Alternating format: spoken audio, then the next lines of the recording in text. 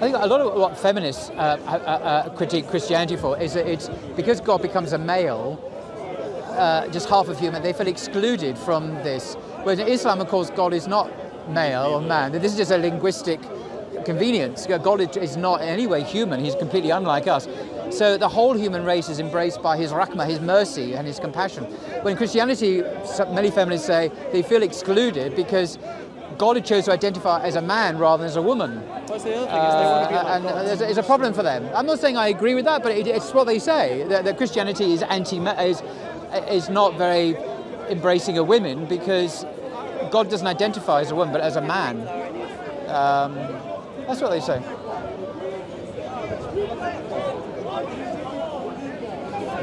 I don't think that that's a big argument to have. I think there's big arguments to have, but I think there's an even bigger argument to have for those people trying to make themselves genderless, like a perceived version of God, and making themselves perceivably God themselves, and having their own subjective dominion of morality.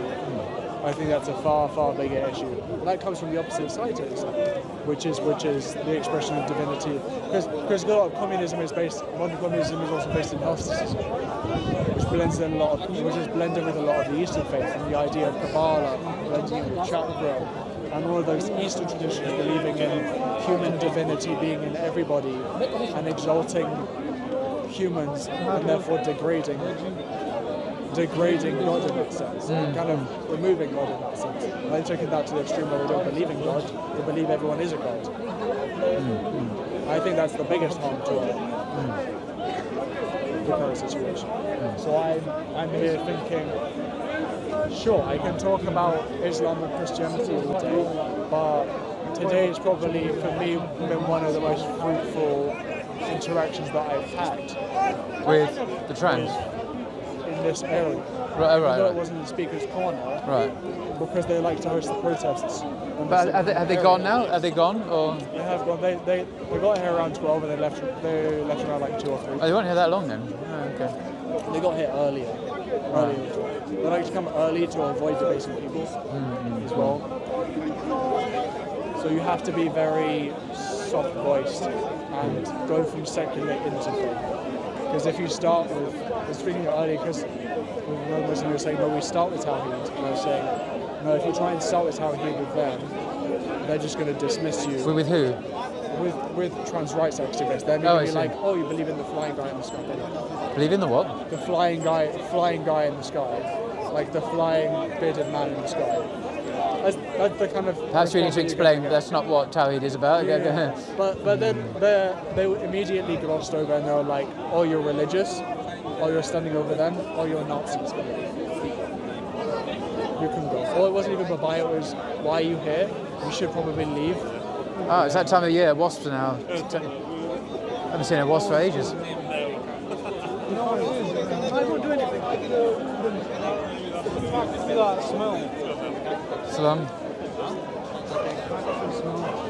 Yeah, so I do think there's something to be said, especially because of the fact that Islam has retained its masculinity in a way that I think is coming back to Catholicism. However, you think so? I think the way to, in my opinion, talking to Muslims here has grounded me in my traditional Catholicism because it's got me to go back and read my scripture and have a better understanding. But don't you think the Catholic Church today is becoming more secularized and more kind of at home within the culture, the Western secular liberal culture? I get that impression. I think that's a terrible, terrible thing. To say, or that you agree it's happening? Oh, okay. I think that if real traditional Catholics were here like they were during the earlier periods, then it would be a lot more than getting killed. Like traditional Catholics, I would consider myself at this point to be traditional Catholic, but I'm still quite tame. Quite tame. Tame. Okay. Especially considering to a lot of the Gen Z Catholics that I've seen and all the YouTube channels. Because they're very much, we're sick of Vatican II in this degeneration. We're going to go the opposite way. I think they would benefit hugely from considering Islam as an alternative. because many of their disillusionments with the Catholic Church are real, but they will find an answer in Islam. So about the role of men and women, for example, what is a man, what is a woman, how are we to live our lives as families, and so on. There are incredible answers in Islam, which sadly have been lost now in Catholicism, which no longer teaches these things at all now since Vatican II, in my experience. I mean, you may believe them, but in general, I don't hear them from the church, and I get the feed from the Catholic Church. I like to know what they're doing, and they never talk about these things. They talk about some good things. They talk about poverty and so on. Yeah, that's good. But when it comes to men and women, it's all, well, it's just like the rest of the culture. It's like, well, men and women should go out to work and they should be treated equally, and feminism is okay. What? You know, this is not what you're talking about, and it's not the religion, the healthy way that we should live our lives, because men and women are different and they have different roles and so on.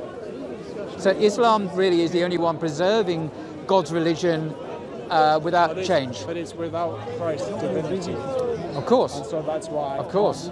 Get behind that. But as I say, the Gospels present Jesus in the earlier tradition as denying his divinity. In Mark chapter 10, he denies his divinity. And in Mark chapter 12, he affirms the Shema, which is the creed of Moses, which is the same as the creed of Islam. You keep talking about Tawheed over and over again, and I again don't want you to waste your breath on me, because I already believe that I believe in Tawheed. Okay, but you say you believe that the Father is God, the Son is God, and the Holy Spirit is God. With respect, my friend, that is not Tawheed.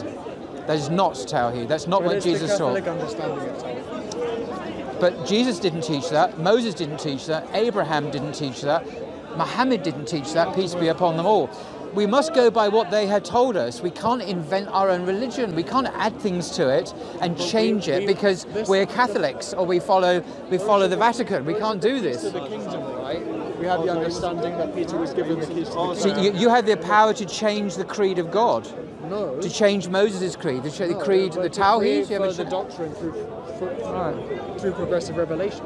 Oh, I see. So what Jesus taught can be changed and updated according to your beliefs. Is this what you're saying? No, I believe that dogma can be created based off of that, plus additional information. Based on what? Plus additional information. Well, where does Jesus or Muhammad or Abraham or Moses say that the creed about God can be changed? I can't argue with you on that. I can't argue with you on Tawheed. But if you can't understand the Trinity... I don't understand the Trinity. I don't understand the Trinity. I don't believe that I can help you. I don't understand the Trinity. Help me to understand it. I think I've tried to talk about the Trinity before. We've gone around in circles. Assalamu alaikum. There's a spiritual aspect to it as well. If your heart isn't open to the idea of understanding the Trinity, you won't. I used to be a Catholic who believed it profoundly. As a Catholic theological student... What caused you to move away? If you want to know. Okay. Well, I was at a Catholic college as a Catholic theology student as an undergraduate, studying the Catholic tradition, the Bible, the New Testament in Greek.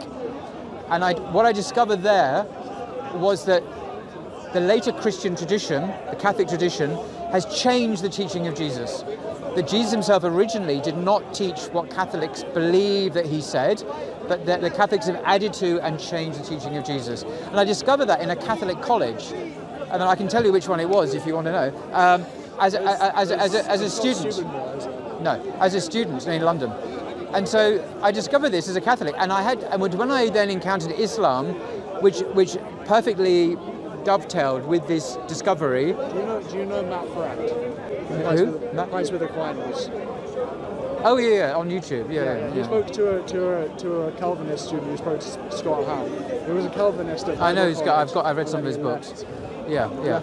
I've read some of his books. Yeah. So it's when I was a Catholic, I used to be quite a fanboy of Scott Howe. Well, it's perfectly possible to come to realizations while you're studying at an institution which is based one way,